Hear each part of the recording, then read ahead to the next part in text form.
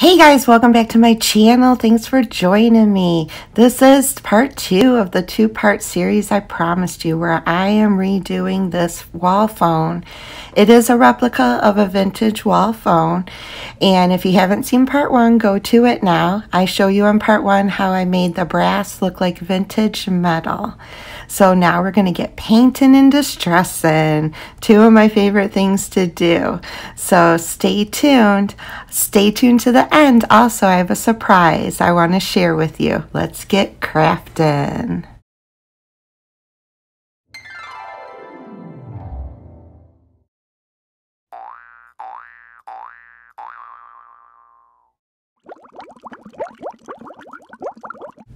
So I'm going to be using Valspar in white to paint this phone.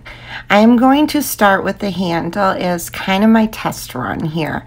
It's my test run to see how many coats of paint I'm going to need and how this will look after it's distressed. I did not tape off any of the brass or metal now looking parts of this phone because there were just too many small pieces to tape around, so I was freehanding. You are going to see me accidentally hit some of it as I'm painting, but that's easily fixed when I come back in with the paint that I used originally and just touch up some areas. Touching up was a lot easier than taping. So I'm going to come back in after this is dried. I put 2 coats of paint on this and I'm just going to start distressing. And I love chunky distressing. So if you have one of these phones and this was an inspiration to redo it, distress it any way you want. I am just a fan of the chunkier the better. And by chunky I mean just taking as much of the paint off as possible where it's a chunky effect after you're done. You're seeing just white and the original wood come through. That's my preference, so you do it any way you want. I have some clear wax from Lowe's, and I'm going to take the clear wax and I'm going to put it all over everything that I've painted, even the brass from the prior video. This seals it, it protects the paint, it also brings out all of the distressing and makes it pop. So I love adding a coat of clear wax. And that's how the handle looks after I'm done. So this was a success. I am very happy. I only needed 2 coats since I was going to do my chunky distressing. I knew I'd be taking a lot of the paint off. So now it's time to start painting. I'm using a slanted edge paintbrush to go around the smaller areas and then just a regular paintbrush for the rest.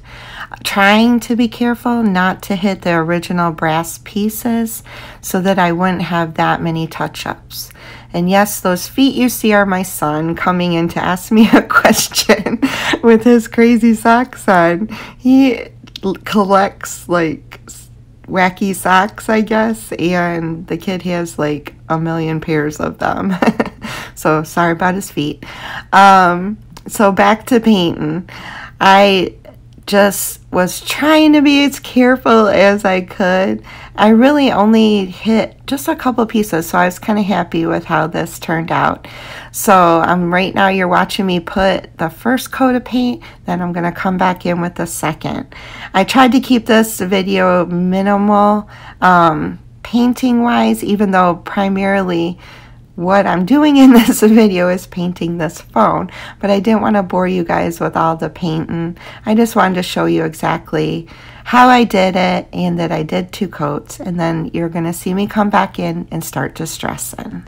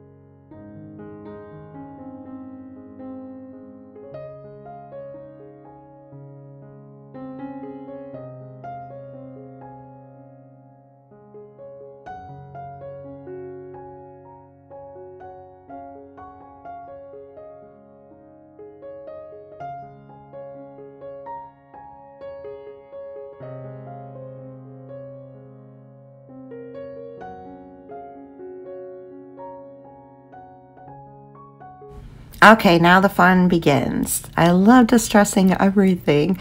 You know, if you're not into distressed look or distressing everything you own, leave it white.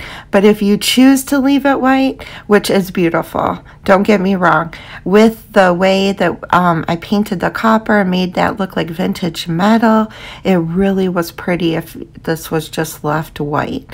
But I probably would add another coat of paint if you're going to do that, even maybe 2 coats of paint if you were going to leave this white to get that crisp white look. I only did 2 because I knew I was going to come back in and try to remove as much paint as possible, and that's what I'm doing here. There's no rhyme or reason with my chunky distressing.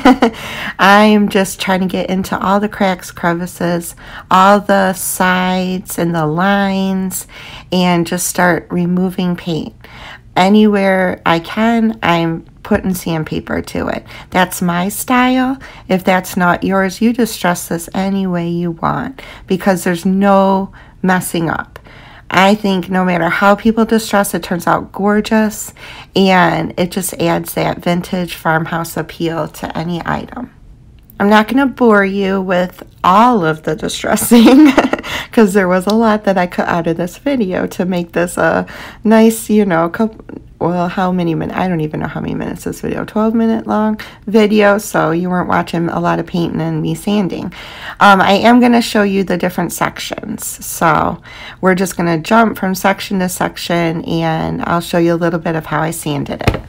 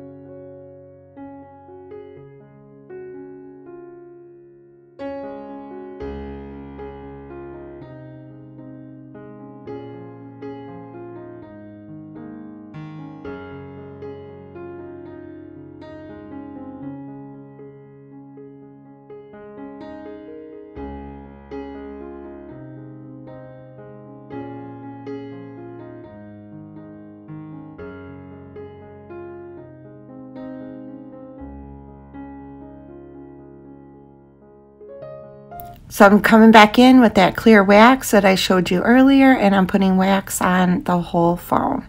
All of the parts that I painted, which is basically everything. And like I said, the wax brings out the highlighting, protects the paint from chipping.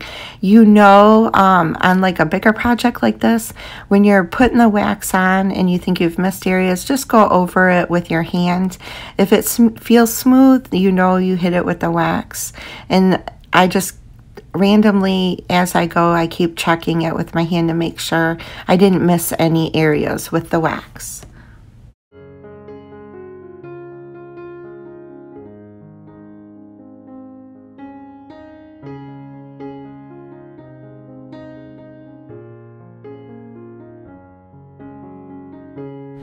There's a close-up of it. It's absolutely beautiful.